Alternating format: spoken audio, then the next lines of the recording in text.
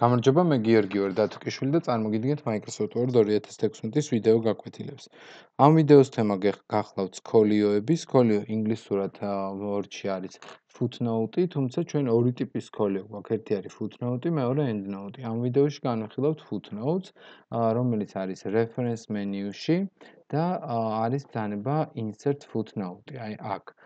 ჩვენ გვჭირდება მაგალითად განმარტებები და მოდით დავდგეთ ერთ-ერთი სიტყვის ბოლოში, აი ასე მაგალითად დავიჭიროთ insert footnotes და გამოვა რომ პირველი განმარტება ჩაიწერება სწორედ აქ და მაგალითად დავწეროთ რაღაცა ნებისმიერი ტექსტი, თუნდაც გამარჯობა.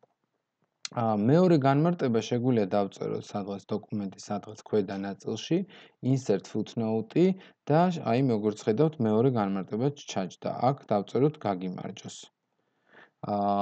თუ მათ შორის დავდგებით და გავაკეთებთ მესამე განმარტებას, მაგალითად აი ამ ნაწილში insert footnote-ით ვნახავთ რომ მეორე განმარტება არის უკვე ახალი და მესამე განმარტება რომელიც იყო მეორე, თავისთავად ანუ სიის თანმიმდევრობის მიხედვით გახდა მესამე.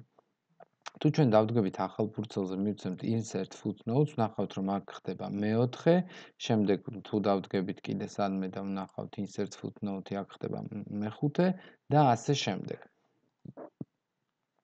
ასევე გეტყვით რომ footnote-ის სიმბოლოზე ორჯერ დაკლიკებით გადავყავართ პირდაპირ იმ ადგილას, სადაც არის ჩამჯდარი ეს კონკრეტული ჩანაწერი. და თუ შევალთ footnote-ის setting-ებში, მაშინ დავინახავთ რომ footnote ჩდება bottom of page, ანუ პირდაპირ დოკუმენტის ფურცლების ბოლოში.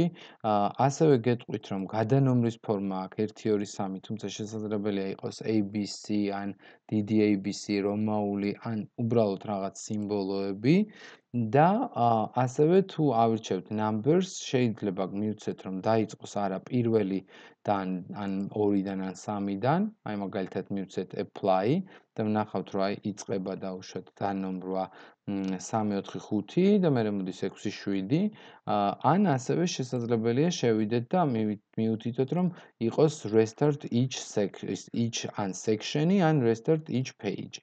Each page-ის შემთხვევაში ნიშნავს რომ დაიწყება 1 2 3, შემდეგიც დაიწყება 1 2 და ასე ყოველი ფურცლისათვის.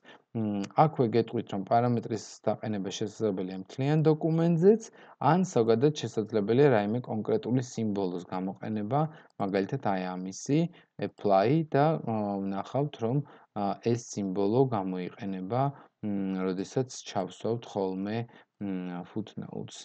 ვნახოთ ერთი წუთით, აი მარკი, სიმბოლო, მოვნიშნოთ რაღაც კონკრეტული ესეთი და insert-ი. აი ხედავთ რომ მივიღეთ ეს კონკრეტული სიმბოლო, რომელიც აი აქ შეიძლება ესე განმარტებული იქნეს. მადლობა ყურადღებისათვის. შემდეგ ვიდეოში კი განვიხილავთ უკვე endnote-ებს.